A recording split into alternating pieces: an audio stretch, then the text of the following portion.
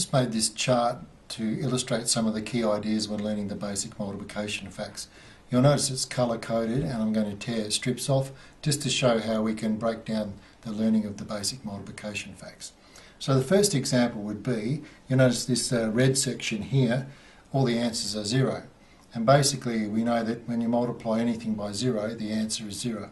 Some children with learning difficulties think that 3 zeros are 3, and so we may need to do a bit of work to help them appreciate and understand that that's not the case.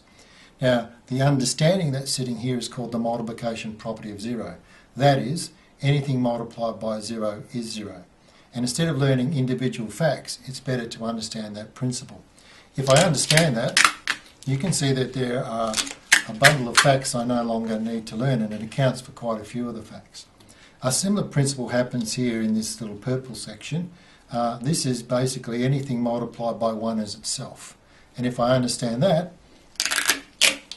then there's a bundle more facts that I don't need to commit to memory, I just remember the principle that sits here. Now, this next section here, you notice there's the 2 times table. It relates back to the doubles facts for addition, so if I understand that 3 and 3 make 6, then 2 3s will be 6, and so on. Also, kids often count in 2s. There's an even number pattern in the 2s, and so many children don't have too much trouble with the 2 times table, plus it has a bit of a relationship to that doubling idea. The next 2 facts I'd like to look at in some order. There's my 10s and 5s. The nice part about when you teach the 10s and the 5s that you can relate them together with the idea of doubling and halving, a pretty key strategy. So if I know my 10 times table and I halve them, I can get my 5 times table.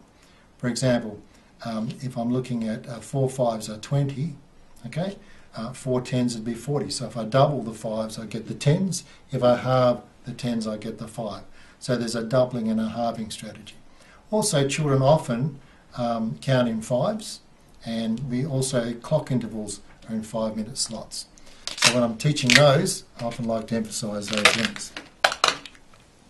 Now, the big part here is this green part, and this goes back to the idea of what they call the array or muffin tray idea of multiplication. That is, when I multiply 4 by 3 or 3 by 4, I still have the 12 or the 12 muffins. So what that means is if I understand that principle, it can halve the number of facts that I need to learn. I meet many children who can tell me, for example, they might say, well, look, I know what 8 3s are. And they say, yeah, what are they? And they're 24. And I'll say to them, what are 3 8s? Oh, we haven't learned them yet. So they've never made the connections. If, and capital if you make those connections, look at all the facts that you can eliminate. Now that leaves here 21 facts left. And you'll notice in this section here, they're all the 3 times table, and there's a distinct pattern in the 3 times table. They're all your square numbers that sit here, and across the bottom are all your 9 times table. So you can even break that down further. Now, it does show you that one of the hardest tables to learn is 7 8s of 56, and we'll talk about that one a little bit later.